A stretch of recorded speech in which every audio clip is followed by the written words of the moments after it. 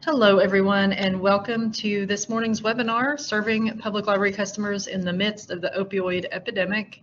My name is Charlie Taylor, and I'm a continuing education consultant here at KDLA, the Department for Libraries and Archives, and I'm going to be facilitating today's webinar and working in the background. So just a little bit of housekeeping before we get started. First of all, this session is being recorded, and it will be available in our online learning platform portal within about a week's time, hopefully less than that. You'll be able to share that and invite anybody else from your library or your community that you think might be interested. Please feel free to use the chat today for any questions you might have for our presenters or any technical issues that you encounter. If you haven't found the chat yet, you'll see a purple tab in the bottom right-hand corner of the screen with an arrow on it. Just click that and it will expand a white panel, and you'll see a chat bubble there at the bottom of the screen. Please feel free to make use of that. Any conversations you want to have, any questions? The slides for today's presentation, as well as several handouts, there's a great resource guide, lots of good handouts are still available inside the Blackboard Learn course room. You should still have that tab open on your computer, but you'll go into the slides and PDFs folder inside that room to get all those downloads. I do recommend getting those. Lots of good resources that are going to be available from today's webinar. And finally, you may have seen a notification about closed captioning. You can watch live closed captioning within the course room. You can also use our stream text service. If you'll click that link that I just put into the chat,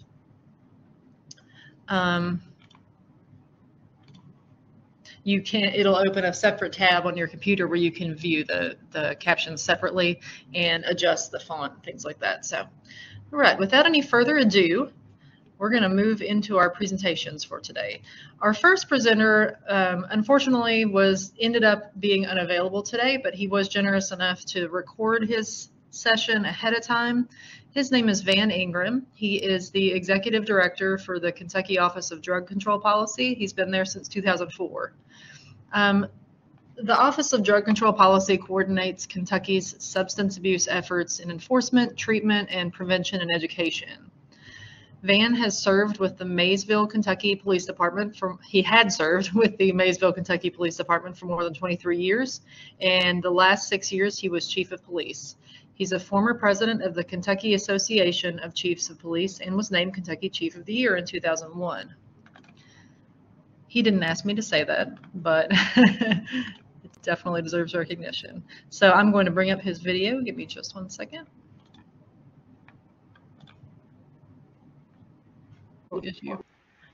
Nikki,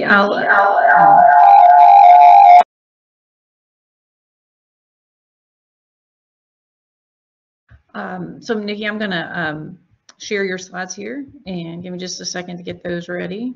Okay, perfect. And get you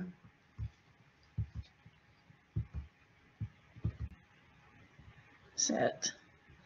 All right, Nikki, I think it's all set for you. Let me know if, and I'll be dropping links in the chat for you. So let me know if you're all set to go. Okay, perfect. Thank you. And thank you, everybody, for having me this morning. I'm going to apologize in advance for my voice. Wonderful Kentucky allergies have really got me going this morning. But we can go ahead and get started here. So my name is Nikki Milward. I'm the Assistant Director of the Division of Substance Use Disorder in the Kentucky Department for Behavioral Health, Developmental, and Intellectual Disabilities. So in our division, we house 2 branches, the Substance Use Prevention and Promotion branch, the Substance Use Treatment and Recovery Services branch, and we also house the Kentucky Opioid Response Effort, the CORE team. So today I'm just going to do a really quick overview of substance use disorders, how we can support individuals impacted by a substance use disorder, detecting and responding to an opioid overdose, and some community resources and linkages to treatment services. So first, we're going to look at the addiction cycle. So addiction is a primary chronic disease of brain reward, motivation, memory, and related circuitry.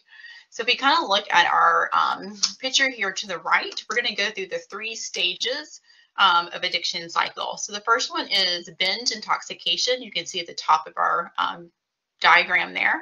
It is the stage at which an individual consumes an intoxicating substance and experiences its rewarding and pleasurable effects.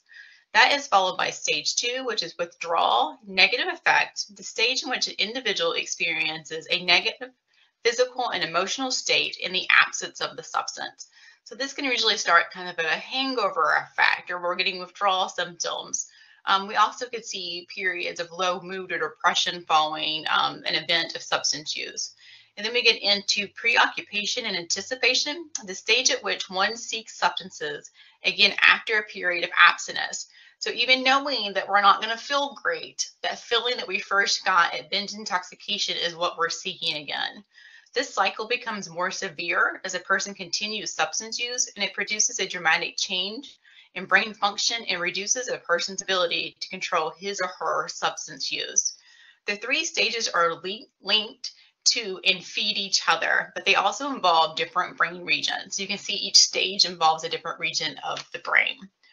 So for me, I know that's a lot of words, kind of scientific sounding. So I'm a visual learner. So I hope, Hillary, we can get this video to play really quickly that just kind of walks through the addiction cycle for us.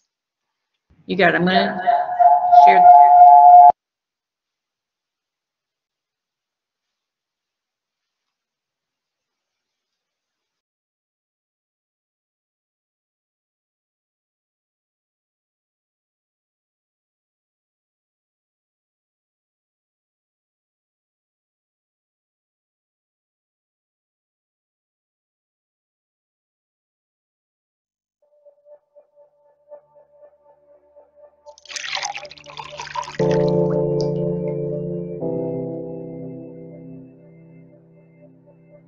Scientists first began to understand addiction as a brain disorder in the 1950s.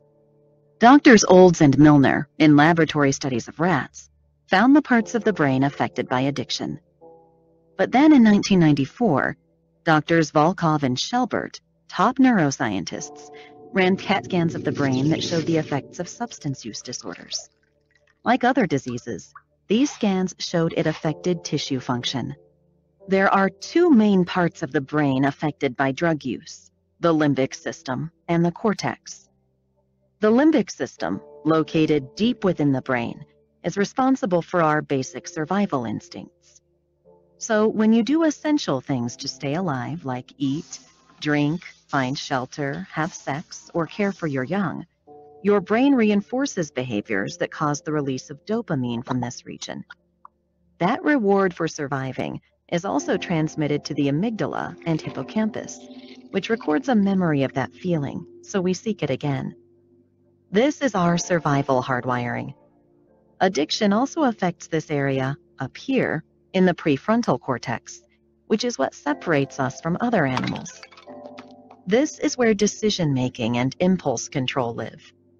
When drugs or alcohol are used, they activate the same dopamine process in the survival center. And when use is repeated, that substance can hijack that part of the brain. This hijacker changes the brain and weakens this system to make it believe that the primary need for survival is the drug. In hijacking the brain, it can usurp those primary motivations: food, water, shelter, sex, and protecting our young. And the hijacker needs more and more of the substance to activate the same level of reward or feeling of pleasure, causing the brain tissue to become increasingly damaged with continued drug use. There are factors that put you at higher risk for the hijacker, including individual factors like genes and age of first use, and then environmental factors like drug availability. But if the hijacker takes hold, addiction is treatable. Advancements have been made in assessments, detox, treatment programs, recovery supports, and medications to treat addiction. Brain scans show that once in recovery, the tissue in the limbic system and cortex can get better. With your help, we can expand these innovations to help millions of individuals and families and ensure that addiction is treated as the medical issue that it is.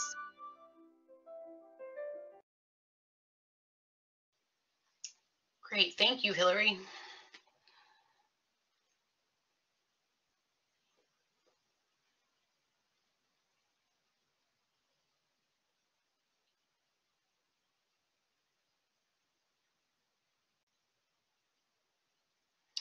Perfect. So after the video there, we can kind of get into what the treatment and recovery landscape looks like in Kentucky. So there are many, many different treatment modalities and treatment settings in Kentucky. So we have inpatient, outpatient, residential, IOP, which is intensive outpatient treatment. So there's many different options for individuals who are seeking treatment.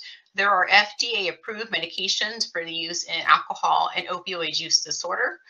There are many different clinical components that make up a treatment plan for an individual. So you can have the medical piece, which you kind of see as a med check with the individuals engaged or using medications throughout their treatment. There's counseling, case management, peer support services. So all of these clinical components make up an individualized treatment plan for that patient. It's important to understand that it's not the same for each patient, but it needs to be tailored to that specific patient's needs. We also treat specialty populations, so we treat pregnant and parenting women, individuals who are just as impacted, our BIPOC populations, or our Black, Indigenous people of color, our LGBTQ community. So we want to make sure that we're including all of these populations and groups in our treatment landscape. Harm reduction is a part of the continuum of care and should be incorporated in all aspects of treatment and recovery services.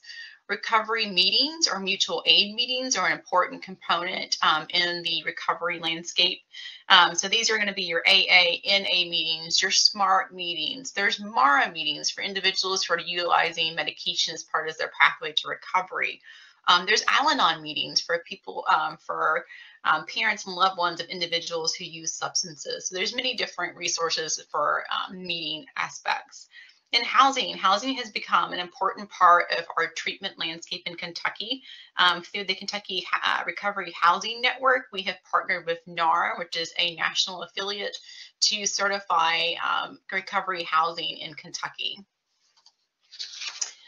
So it's interesting, like we have all these treatment options, but there's a significant gap in getting people who have a substance use disorder engaged in treatment services. So I thought this was an interesting statistic to share. So in 2021, approximately 43.7 million people aged 12 or older needed substance use treatment in the past year. However, only 6.8 of them received substance use treatment at a specialty facility.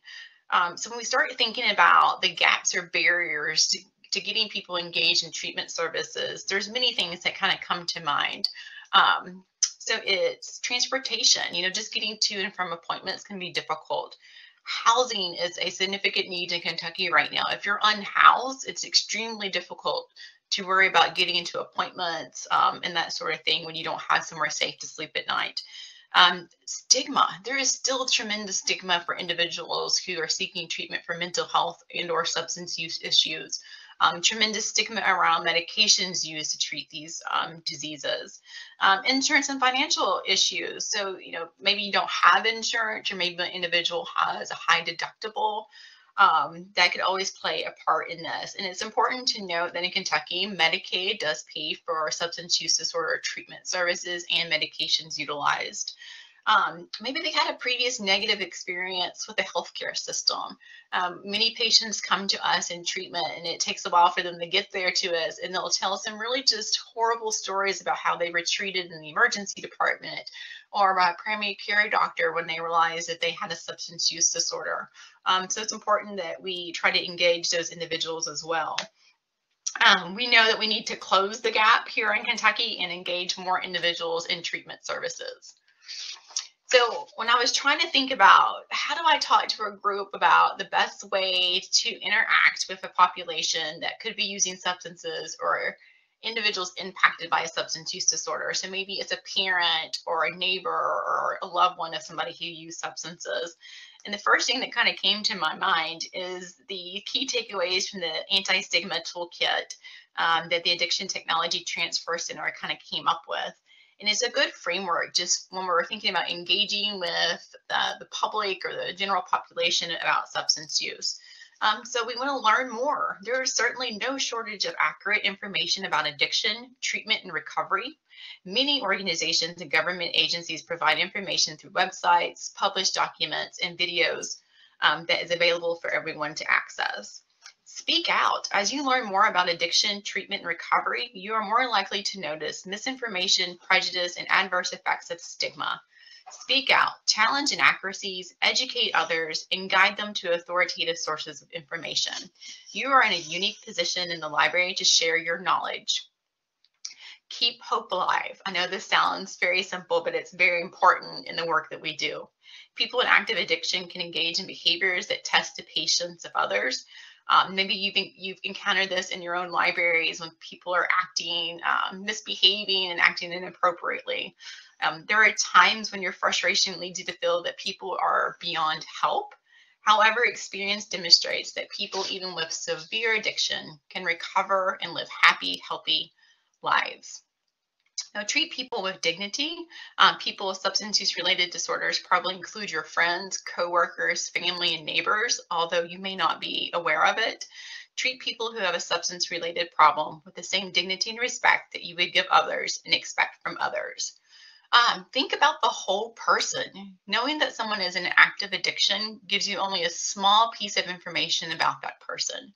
It does not provide sufficient information about who that person is.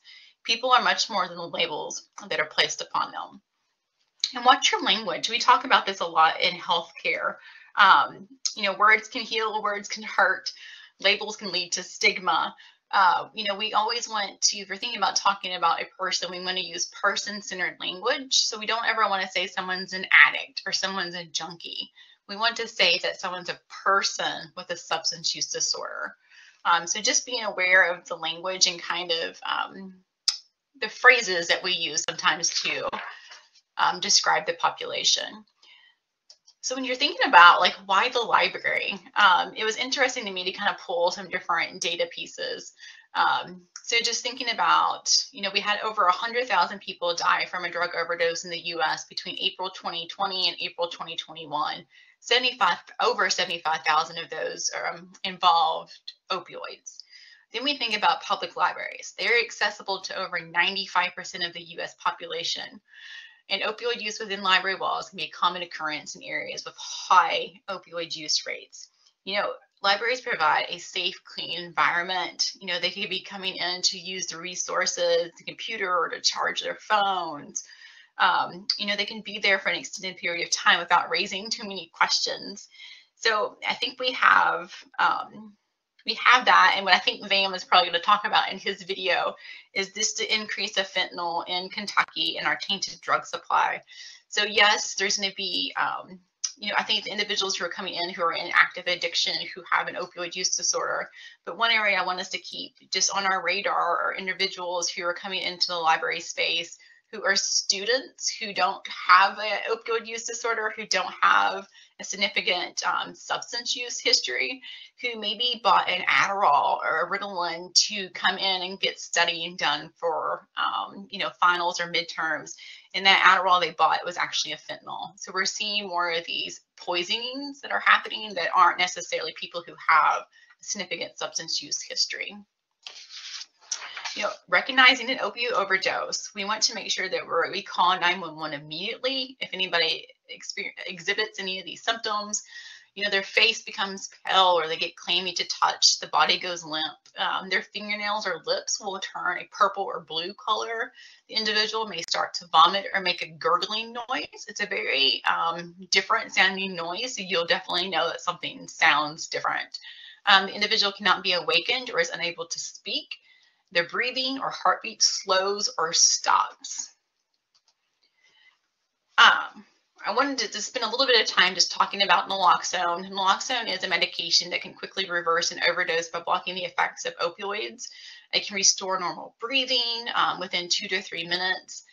It's a great resource to have on hand. I think it's important to note that in nearly 40% of overdose deaths, someone else was present. So this doesn't mean necessarily that it was someone else who was using substances with them.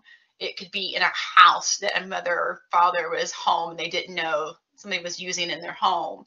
It could be in a public space like a library. So it's just important that if we're able to, that we have these life-saving medications available. Training and the kits, naloxone kits are available through your local health department and regional prevention centers. There are usually mechanisms to cover the cost of these kits. Training will be free through the health department or the regional prevention center. And some of you may have heard recently, so on March 29th, the FDA approved over-the-counter naloxone nasal spray. So we are excited for this to happen. We look for it to happen probably later this year. So that is a great stride forward for us. So one thing that I wanted to highlight is just if your library staff experiences an overdose event or a mental health event that happens in your space, how do we kind of debrief or walk through this? I think this is an important process to have on hand and to have as a response to that.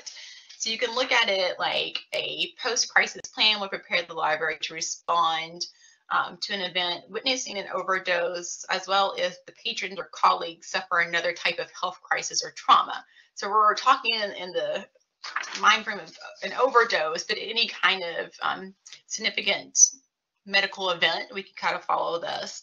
So we want to make sure that we're able to take 5 minutes to an hour just to kind of pull the staff together. If you're able to close the doors during that time, just to give them a minute to breathe, to kind of walk through the process of what just happened, I highly recommend that. You want to include appropriate staff, so all the individuals that were working that day. If you're able to bring the manager in, HR if available, those are key people to have there for the debrief. You know, you want to have a meaningful discussion. You want to give them space to kind of share openly how they're feeling, what they've witnessed, and support that. We want to make sure, you know, if staff needs somebody else to talk to, if you can work through HR to see a counselor or bring somebody in that they can talk to from outside, I think would be really helpful.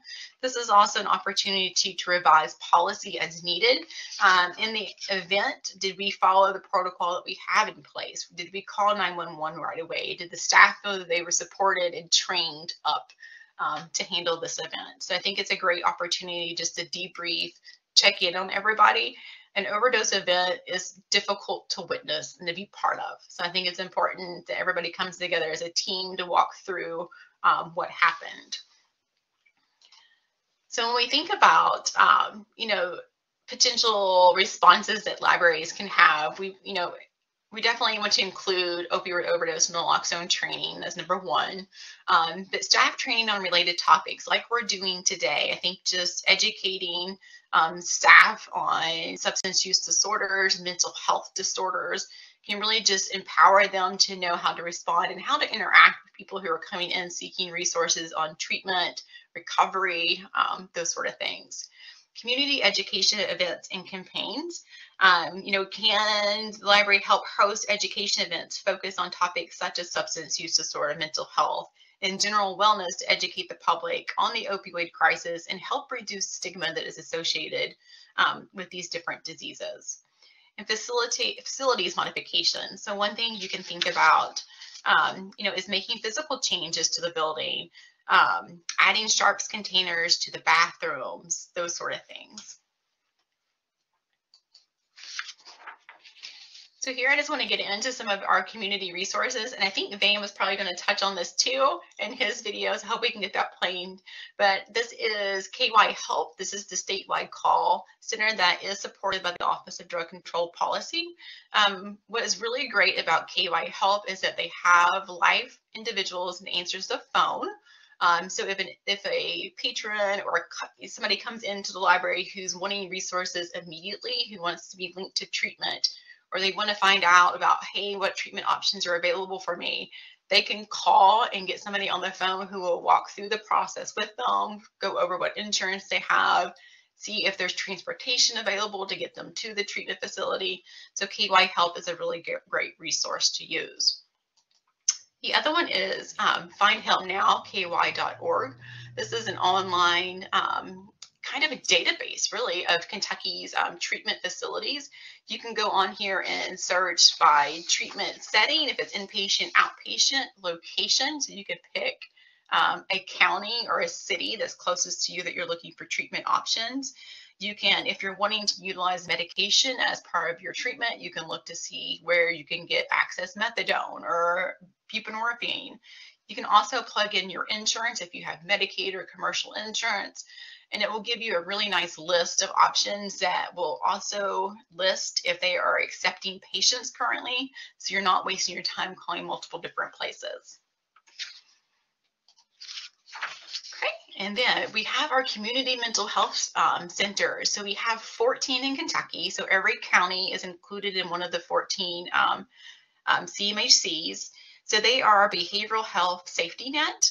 They have numerous prevention, treatment, and recovery initiatives that are supported through our division and the larger department as a whole. But these are really great resources to utilize. So if patients are looking for counseling, treatment, including medication options, this is just a really good place to start with as well.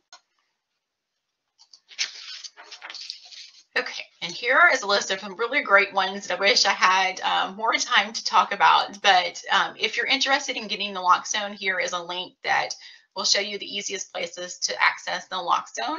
Our syringe service programs, or SSPs, are an absolutely phenomenal resource in our communities.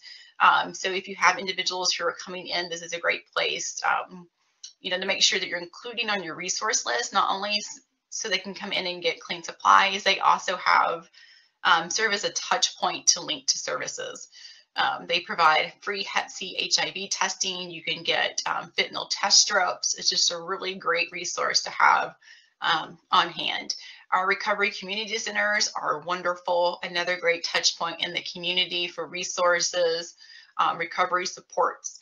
KY Connector is a great insurance resource that is focused on getting individuals linked with Medicaid. So your local KY Connector can look to see if an individual is active with Medicaid, help them complete a Medicaid application if they want to, so they can do that with them over the phone. And then also KY Connector is a great resource if we have individuals who are coming out of incarceration, they've been in jail or prison for a significant time, and their Medicaid was put on hold or turned off during that period, and they're trying to get it switched back on.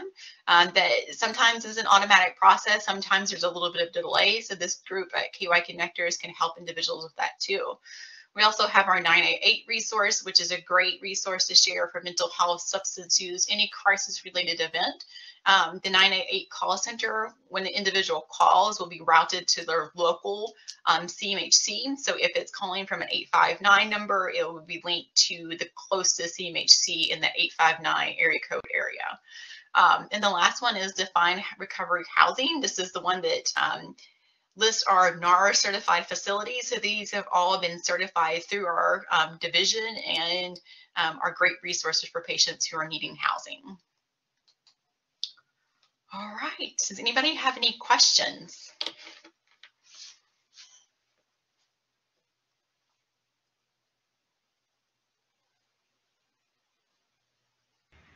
All right, thank you. Kayla, I saw you put my email in the chat there. That's great. And if anybody ever wants to reach out to me, feel free to do so. Thank you so much, Nikki. And folks, if you want to have questions, think of them later, feel free to type them in the chat.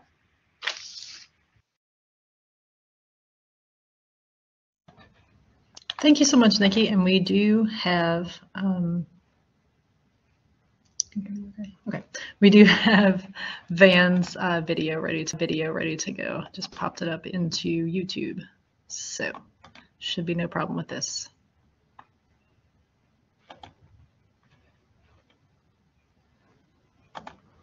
Hello, my name is Van Ingram, and I'm Executive Director of the Kentucky Office of Drug Control Policy in my 19th year with that office. Unless you've been living under a rock, you've heard about the drug fentanyl. Now, fentanyl is a very good drug. It's a very good end-of-life drug, very good cancer drug. That's not what's being used on the street is pharmaceutical fentanyl. What has happened is the drug cartels who are on the supply side have changed what supply they're willing to give. So for many years, the opioid that they provided was heroin. Now, you may remember, a decade or so ago, most of our focus was on prescription opioids. And states began to crack down on the prescribing of prescription opioids for non-medical use. And then a switch began towards heroin. Then as time went on, 2018, 2019, the cartels started switching the product they were willing to deliver from an agricultural product, because heroin comes from poppies that have to be grown in the fields. Those fields have to be guarded with men with guns. That agricultural product has to be collected and turned into a pharmaceutical, heroin, and then distributed. By switching to fentanyl, the cartels were able to only obtain the chemicals necessary to make the drug fentanyl. They found a ready supply in China that could be shipped all over the world. Shipping containers can go anywhere in the world and deliver the chemicals needed to make fentanyl. The cartels can secure those chemicals, manufacture the drug, and distribute it across America.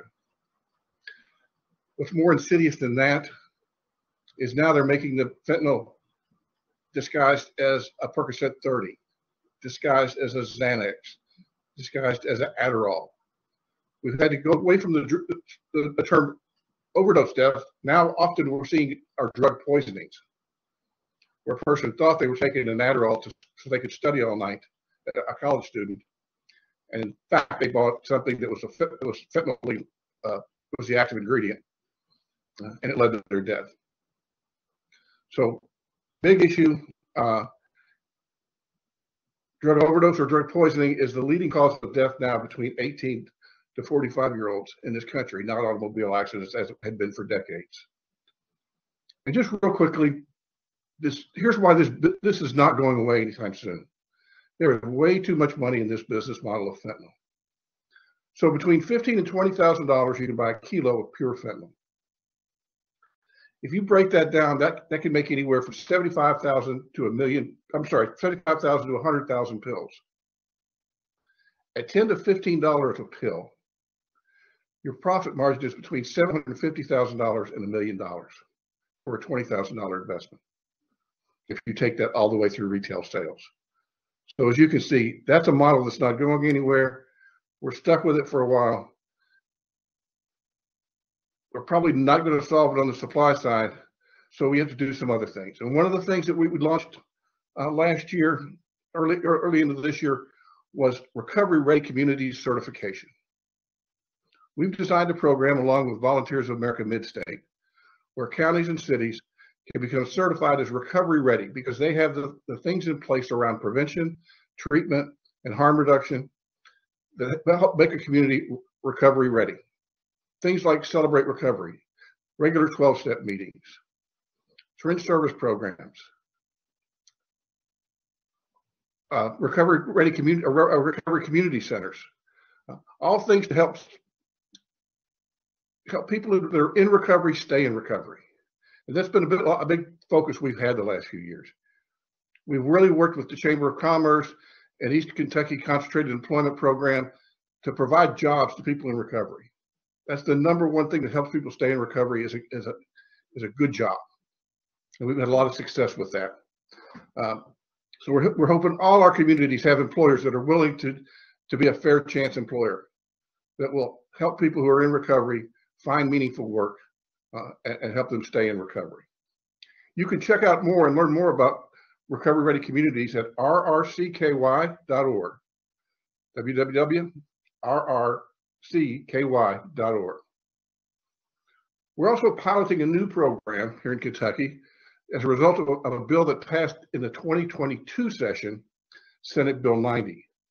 We have an 11-county pilot program.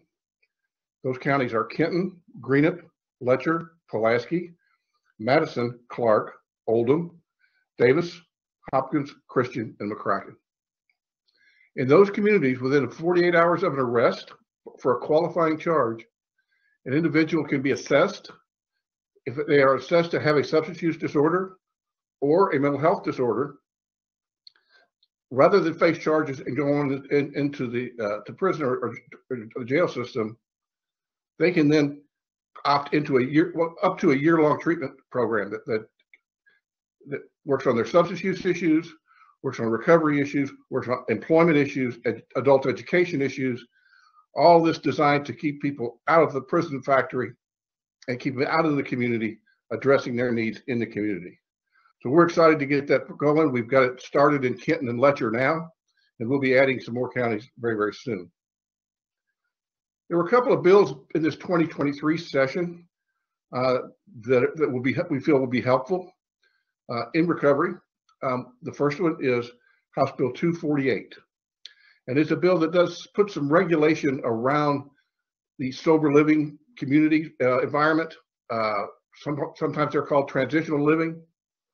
But these are places where people go to live after a treatment stint because they're really not ready to go back home to the environment that they were using in to begin with. But what we have found is some places calling themselves sober living in Kentucky were anything but.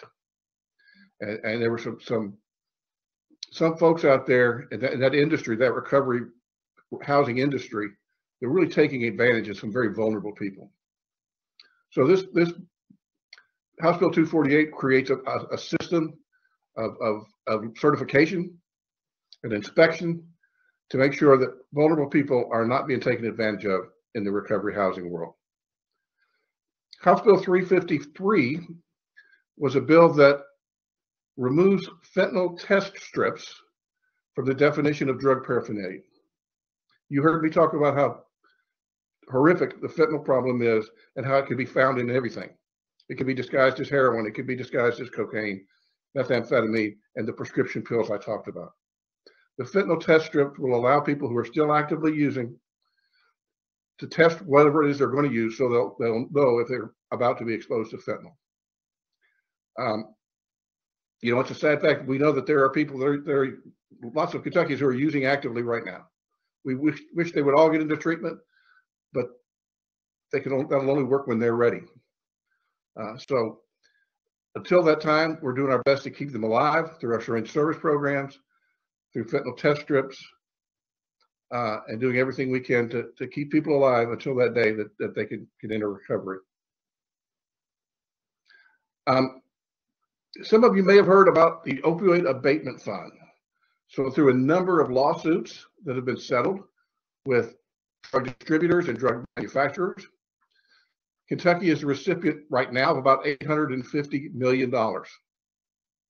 I suspect that number will grow to $1 billion before this year is up and some other settlements happen. Half of that money, 50%, goes directly to counties and cities that joined in the lawsuits. So most of the counties in Kentucky are receiving money. Now, the interesting thing about this is $850 million. It's a lot of money, but it pays out over 18 years. So it's a long payout. The other half goes to the State Opioid Abatement Commission. Now, that's at the Office of the Attorney General. You can go to the Office of the Attorney General's website to learn more about the Opioid Abatement Commission. Their director, Brian Hubbard, directs the work of the commission. I'm a member of the commission appointed by General Cameron. But go there and learn about the commission and learn about the process.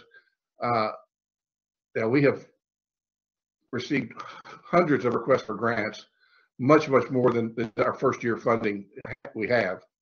About 4 times as much request as money we actually have on hand. But the thing to remember is this pays out over 18 years. So money will be granted out for a very, very long time. I want to wrap up with telling you about some resources. 8338-KY-HELP. This is our statewide call center located in Prestonsburg, Kentucky, operated by Operation Unite through a partnership with Office of Drug Control Policy. 8338-KY-HELP or 883-859-4357 is operated 8 to 10 Monday through Friday and 10 to 6 on Saturday and Sunday. Now, we receive about 350 calls a month in there of people looking for help for themselves, for a loved one, trying to understand more about an addiction, trying to see what kind of treatment is available. You know, there's many different ways to treat a substance use disorder. There are medications. There's intensive outpatient, there's outpatient, there's partial hospitalization, there's residential. So there's so many different ways of going at this. The people on the other end of the phone there at 8338-KY-HELP are there to answer questions, to do screenings, to do referrals, and they do a tremendous job. Now, I said we had 350 calls coming in every month. We have about 3 times that much going out every month because we follow up with every caller at 7 days, 30 days, and 6 months. So everybody gets followed up with, and it's just a tremendous service. If you're not a talker, you can go to findhelpnowky.org. This is kind of like the Expedia of drug treatment. We have residential programs, outpatient programs, medications programs, all there on that website. This is not a website that was created 2 or 3 years ago and it is outdated now. It is kept up to date all the time. Providers are required to go in weekly and update their status and ensure that all their information is still correct. So you can trust the information you have there. There's also a sister site, Find Recovery Housing now. So if you're looking for recovery housing, same thing. You can go there, a few clicks of a mouse, a little bit of information, and you can see what's available and where there are resources at. Finally, let me wrap up by saying this. Later this month, naloxone or Narcan, an opioid reversal agent, will be an over-the-counter medication. It'll be about $30 or so retail. Maybe a little higher than that, but not much. This is a drug that can stop an opioid overdose in its tracks. I call them the defibrillator of our time. Overdose death and drug toxicity poisoning deaths from fentanyl happen at the rate of 6 times a day here in Kentucky. Now, we've received a little bit of good news that our rate of overdose deaths had declined about 5% in 2022 over 2021, but that's not nearly enough. Far too many Kentuckians still dying every day. And it may be somebody you care about, maybe somebody in your work or in your place of business. I urge you to, if you don't have naloxone, to get it. If you can't find it, please contact me at van.ingram@ky.gov and we'll help you find it. I hope this information has been useful to you. Please feel free to reach out to me at the email address I just gave you anytime. I'm here to be a resource for you. Thank you.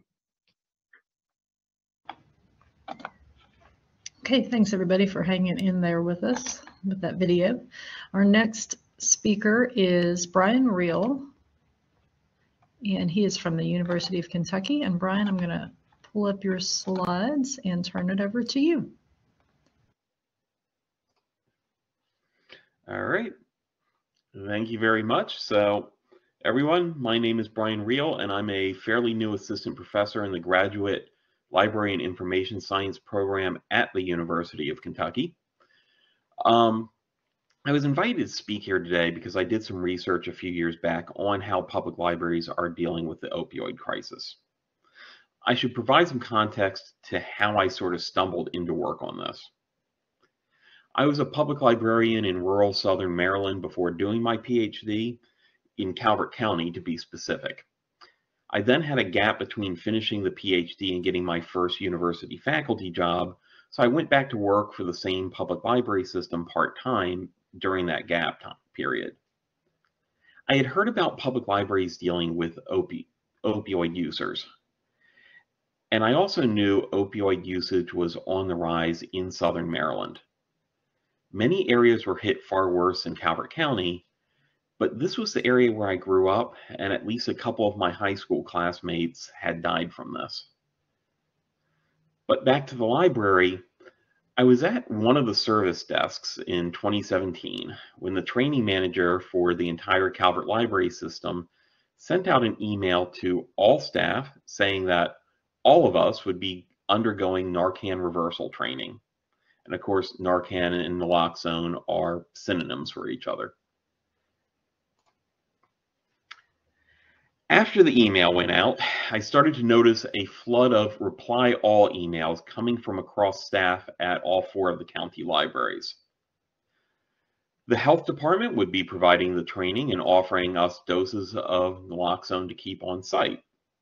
Several of my coworkers were applauding this choice, noting that they had family members who were affected. But others registered serious concerns, some of which were easier to answer than others. Several librarians were worried about side effects from Narcan and whether we could hurt someone if we misdiagnose other medical distress as an overdose. The answer to that one is easy. Naloxone has no negative side effects, or basically no effects, period, for people who aren't experiencing an overdose.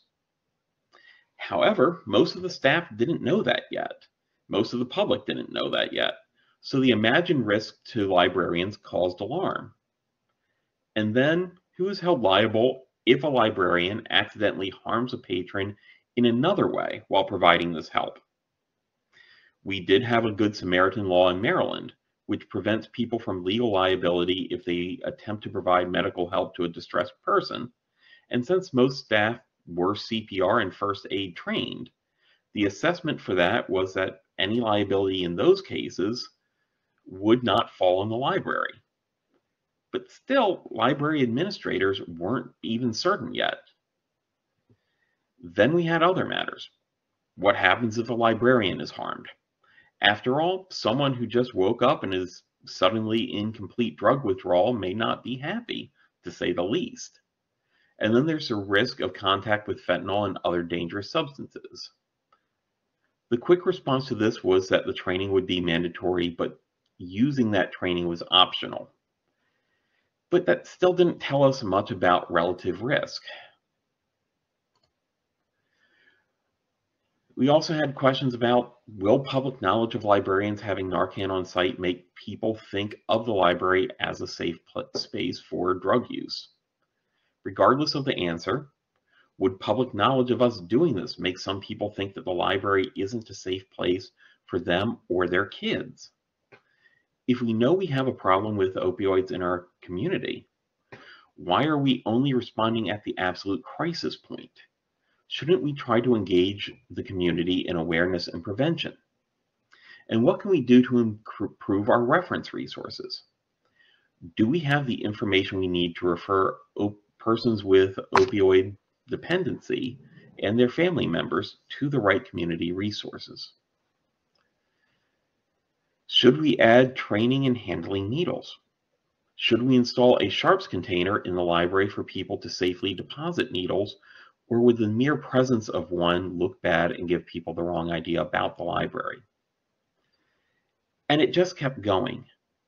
We had dozens of librarians within our staff of 50-some individuals across 4 libraries, sending multiple messages with a range of opinions, with some folks arguing that we need to help people in need, and others, unfortunately, preaching about personal responsibility and asking why helping persons with opioid dependency should be our responsibility. Part of why this went out of control is that the director of the library system was out of town and not responding to emails. When she did get back, she clamped down on the reply all marathon pretty quick. But as this was happening, I started to take notes.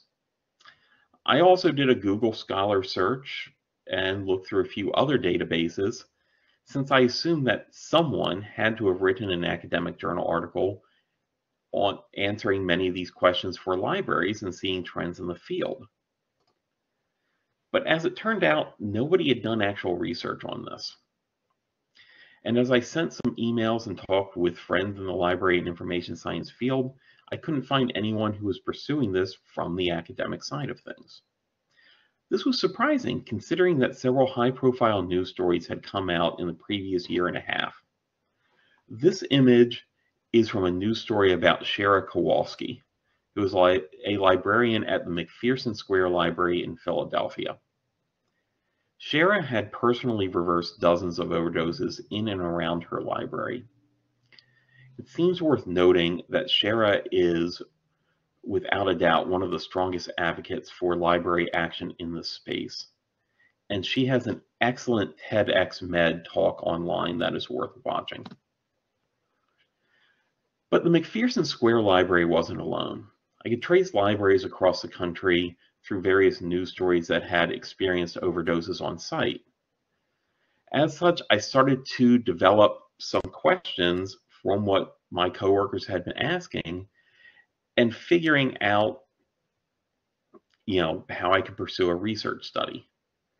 But in the meantime, a couple things happened before I even launched the study. First, my library system went through its training, which was mostly received positively. Beyond just learning to administer naloxone, the health department brought in a woman who was the mother of an overdose victim in our community and who has, since her son's death, become an advocate for fighting this crisis. Her perspective on substance abuse disorder was very valuable to our library staff.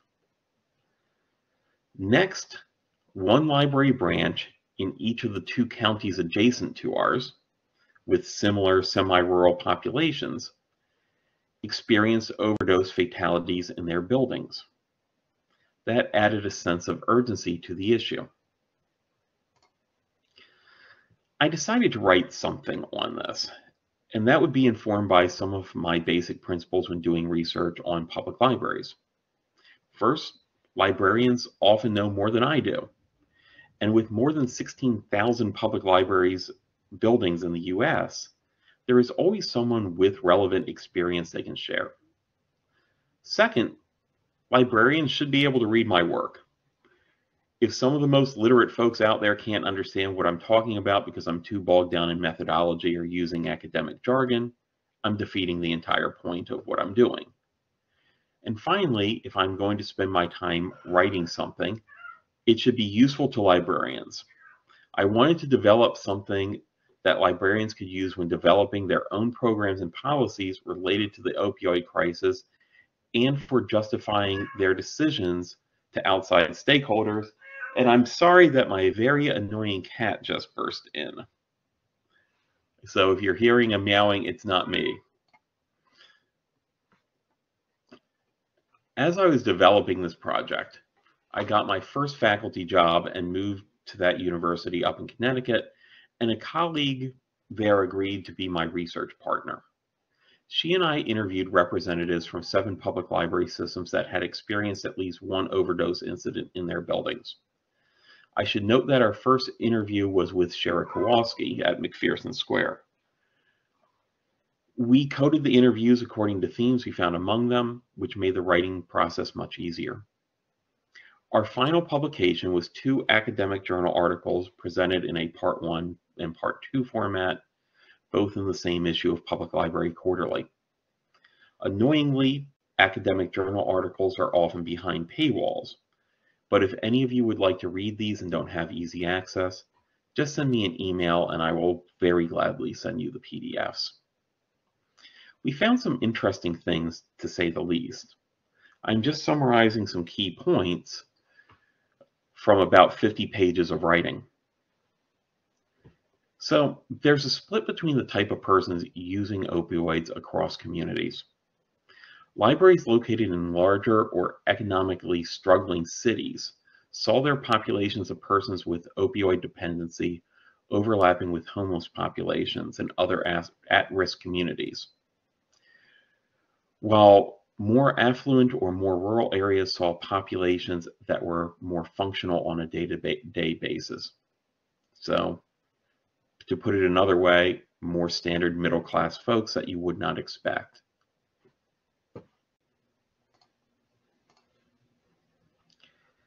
We also saw a range of decisions about stocking Narcan and training staff to use it. Fear of potential employee harm and staff hesitancy was a common reason for libraries not moving in this direction. But another highly significant factor was police and medical response times. Basically, if emergency response tended to be quick, libraries often chose not to stock Narcan or have their staff trained. With that said, the few libraries that express that have kind of had turnarounds about this, largely because of the increased rate of these issues in their communities and realizing that even a 3-minute response time could be a major issue. But one of the most significant takeaways was that Narcan training is useful for pretty much everyone. There will always be some library staff who will just flat out refuse the concept of administering Narcan when someone has experienced an overdose in a library. Several of the respondents recognized this and simply did not make this a requirement for staff, or decided that only members of management would need to be ready to use this in an emergency. However, a couple of these libraries still made training in Narcan administration required for all staff, even if staff could just say, I'm going through this training, but I would not actually use Narcan in an emergency situation. As I noted from my personal experience, this training from your local health department or other office always comes with contextual information, similar to some of what we've discussed today. And some folks at my library and the libraries in the study shifted their positions once they through this training. But as one of the library directors I interviewed noted, your opinion and objections can also change real fast when someone is clinically dead on the floor in front of you. Meanwhile, for libraries debating liability issues, that seems to be moot in most places. Again, almost every state has Good Samaritan laws. Narcan is also relatively harmless compared to other medical interventions librarians are often trained to provide. As Shara Kowalski put it when we interviewed her, when she was discussing CPR, y'all break ribs when you do that. And with what you're doing with a defibrillator, you can cause serious harm. Narcan typically doesn't. But the thing is that Narcan and the crisis point when you actually reach an overdose in a library is just part of this. The general consensus from my research was that persons experiencing opioid dependency and other issues are still patrons. They have a right to use the library. And across the board, the interviewees discussed assisting these persons in finding essential quality of life services as an extension of core information services that librarians have traditionally provided.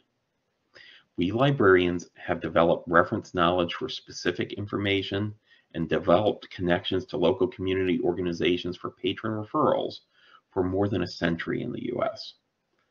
The content and purpose are different now, but the skills are the same.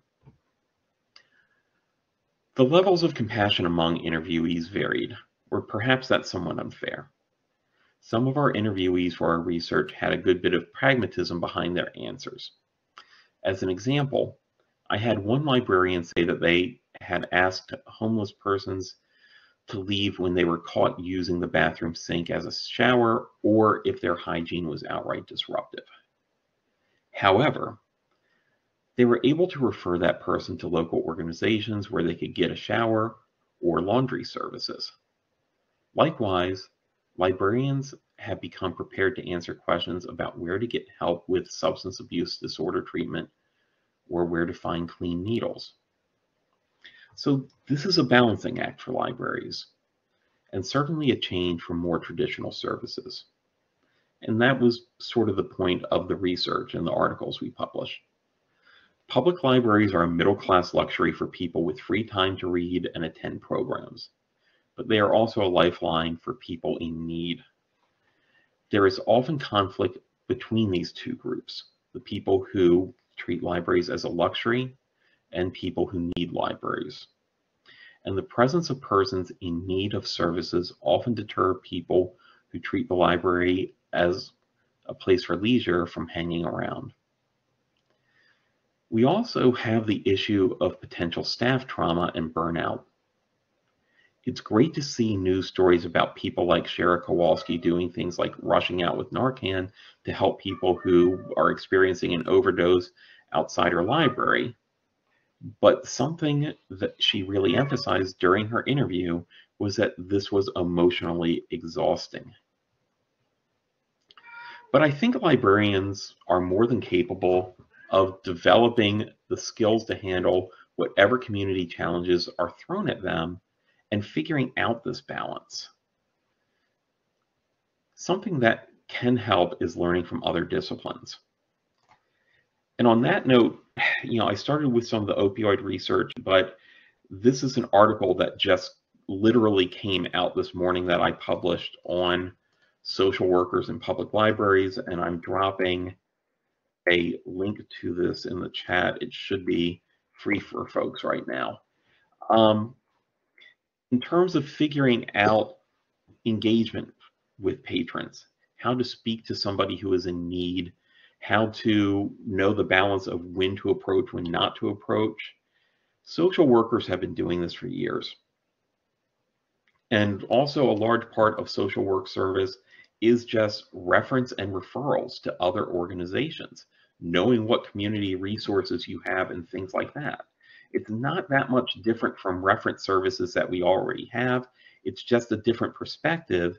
And even for smaller libraries that are not going to be following a recent trend of hiring a social worker to work in a library, just opening up the door and having some conversations with people who have been doing this sort of work and engagement can be useful in thinking how you do reference, how you do staff training, how you do engagement with patrons. So again, I just shared the link for that. I hope it's useful for some of you. I'd also like to talk about some work that a colleague of mine, Shannon Altman, has been doing. The Florida State University has a program called the Southeast Rural Opioid Technical Assistance Regional Center, just rolls off the tongue, or ROTA-RC, which is providing a lot of information for public libraries on substance abuse disorder, opioid dependency, giving some basic PDFs that staff can print out for their own use, their own information, but also to be able to hand to people at the reference desk and so on. And they also host a large number of trainings for librarians. So it doesn't help much for me to have the links here on screen, so I'm dumping them in the chat as well. For those of you who are interested in following up on what we've done today, some of the information I just provided should be useful for you and your staff.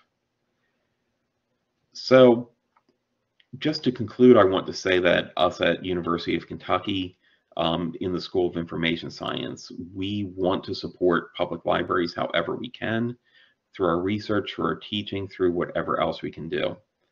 And if there's ever any way that we can be involved in advocacy or other ways of helping you in the future, please feel free to reach out to us. Thank you very much.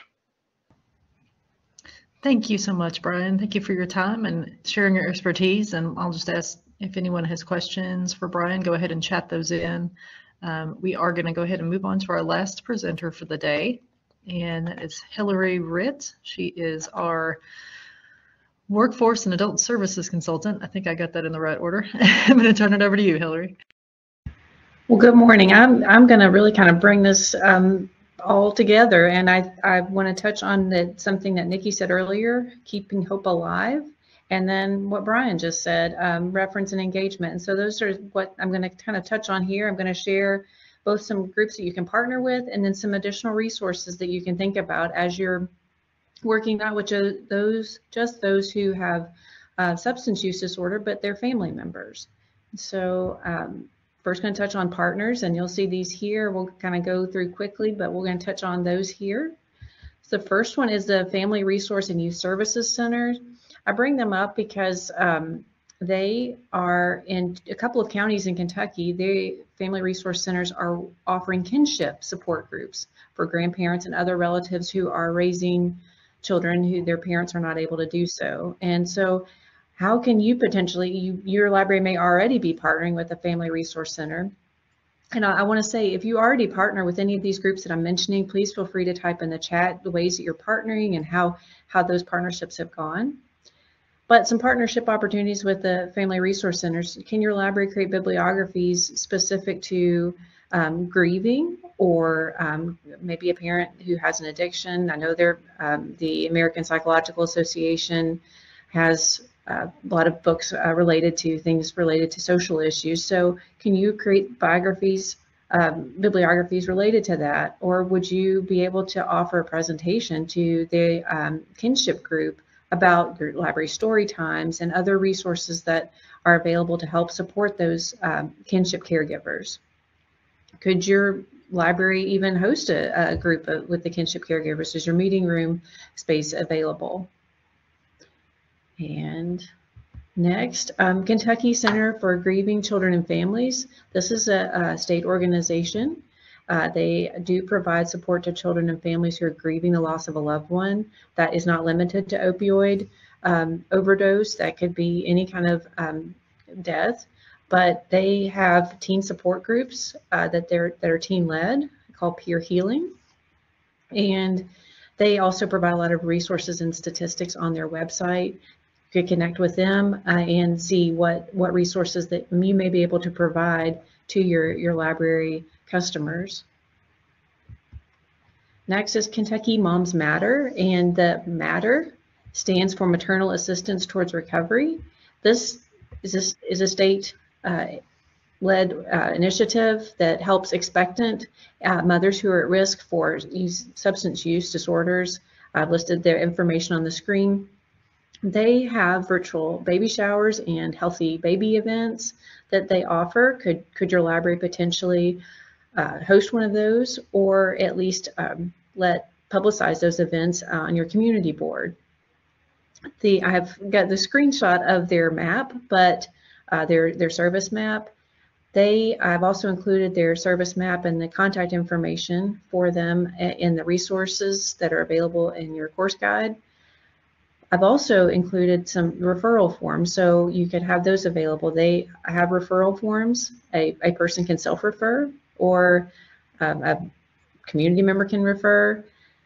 A person that maybe you think might be able to use the Kentucky Moms Matter support service. And so those forms are also available in the resource packet that's through your course guide. But an additional way you can maybe partner with Kentucky Moms is letting them know about your storytime schedule, the local providers that support Kentucky Moms, or maybe let them know about Dolly Parton Imagination Library and how, if they have other children or the child that they're expecting, getting them signed up for that. We've already touched on local health departments and community mental health centers, so I won't really talk about that much, but certainly you can reach out to them for more information and training and support. Now I just want to touch on other ways you can provide support, and this some of it is more in the reference, but we've touched on that too already with providing bibliographies. I do want to highlight Johnson County Public Library and some other resources here. So Johnson County Public Library since 2013 has worked with a local center that provides treatment for substance abuse for women. It's called the Changes Center, and the library weekly provides programming for women that are in this, clients that are in this center. They like to do crafts. The director, Christy Terry, shared with me that crafts are a favorite with the clients, but they also provide information sessions about local resources and then educational programs that you see there. So that could be an opportunity for you to connect with clients and other community members, ways pointing them to library resources that exist, and then just connecting them with other folks who can help support them. I've got a couple of resources I want to share with you. The first is actually a resource guide that we've created, and I'm going to actually try and show you here just a second. And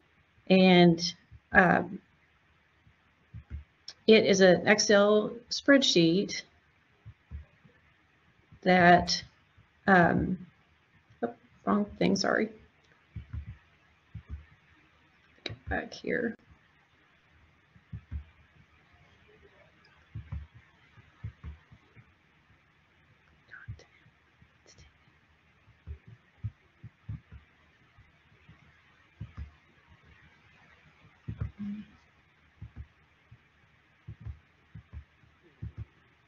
All right, thank you all for your patience. So there are multiple tabs on this resource guide. Several of them have multiple things listed here. I don't want it to be overwhelming, but I did want to provide some comprehensive information for you. So this first tab has articles. They're very current, including an article about Narcan just becoming available, FDA approved over the counter. Then there are bibliographies and program resources here. And then state and federal resources, some of the resources that were shared already today. We've even got contact information for our presenters. Then organizations, so organizations like the Kentucky Family Grieving Family Resources. So, and then some videos. So just this is available in the your course area, course room, but do want to let you know that this exists. You are welcome to let me know if you want additional resources added. Dr. Reel's articles are listed in the article section with the citations, not the newest one, of course, but those are here too. So I'll stop sharing this, but do want to let you know about that. Go back to my slides. And thank you all for your patience with the transition there.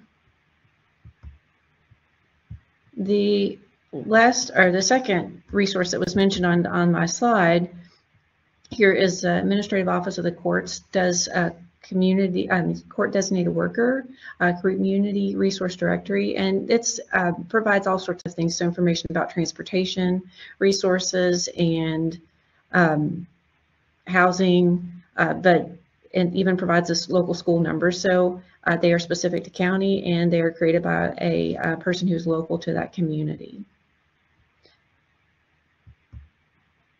I've already touched on bibliographies, but these are some bibliographies that could be, if you want to create your own, of course, you're going to know what materials are in your library best, but there are some couple of resources here I've provided. One is Tough Topics, and that is going to include things not just related to the opioid crisis and overdose deaths, but could be a starting point to hand to someone who has come in and expressed, I have a grandchild whose parent just passed away. What kind of resources can I give them? This is something you could have on hand. And lastly, but this doesn't add really anything to your workload per se, other than maybe publicizing it to these community partners. But when I was working on this webinar and preparing for it, I talked with one of our experts, and he said promoting the leisure activities and sober social events in the community can encourage those who suffer from substance use disorder.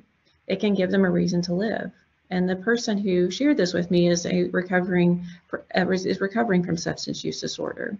And I thought, well, libraries do that all the time. We've got tons of things going on all the time that are sober social events. And so, and I've just highlighted some of them here: author events, special presentations, game nights, Dungeons and Dragons, puzzle competitions, you name it. You're already doing all these things. The only thing you would have to do is maybe let those community mental health centers know that, hey, by the way, these are the events we're doing this week. If any of your clients might want to come, to let them know. Let your community action agency know when story time is.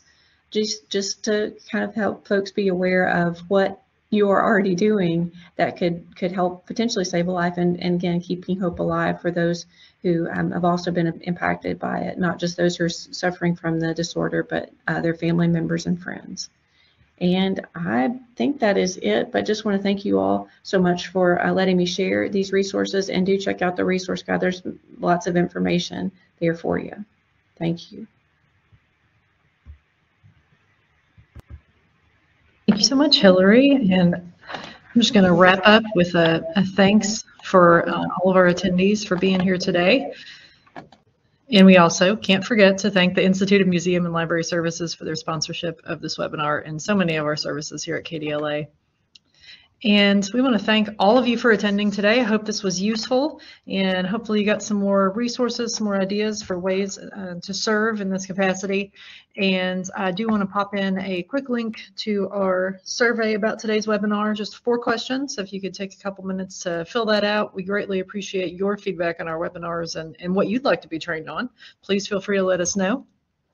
This webinar was recorded and it will be available within 1 week in our online learning portal for you to, if you'd like to go back and review anything or have anybody at your library watch it. And as I mentioned, all of the slides and handouts that were talked about today, including all the links, are available to download in the Blackboard Learn window, including the awesome resource guide that Hillary put together. It's got so much great information in it. And if you're attending live today, then you'll get a certificate of attendance in your online learning portal and your dashboard within just a couple days, hopefully. So again, thank you to our presenters. Thank you. Let's see, Brian is still here. Thank you so much, Brian, and to Hillary for being my co-pilot putting this together. And whenever you're ready to exit the webinar, you can just close out your tab. Thank you so much for joining us and have a great afternoon, everybody.